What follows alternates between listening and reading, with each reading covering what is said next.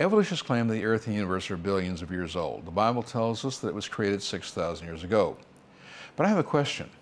If the Earth is really billions of years old, then how do you explain that there's too much helium in minerals in the ground?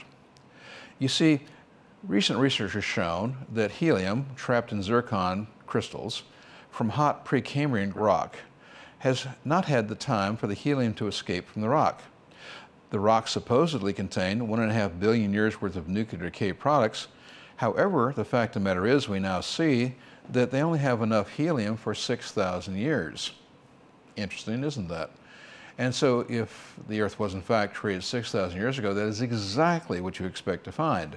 And if the Earth is billions of years old, how do you explain that the continents are not all at the equator? You see, the Earth is simply spinning too fast for the Earth to be old.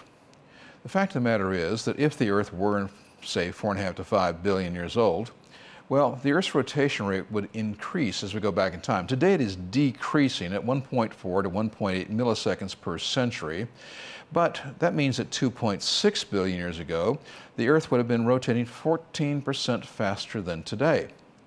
If, in fact, the Earth were, say, 4.6 billion years old, well, the rotation rate would be 1.35 times the current speed and rotate at 460 days per year, only about half as old as evolutionists claim the Earth is.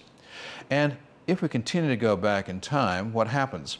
Well, if the Earth really came into existence in a molten state and it is spinning rapidly, I mean, after all, think with me, if it were spinning 450 days per year, much faster than now, then that means that that molten material would all be sorted along the equator, and we would have two great oceans, one at the top, one at the bottom. You really can trust the Bible.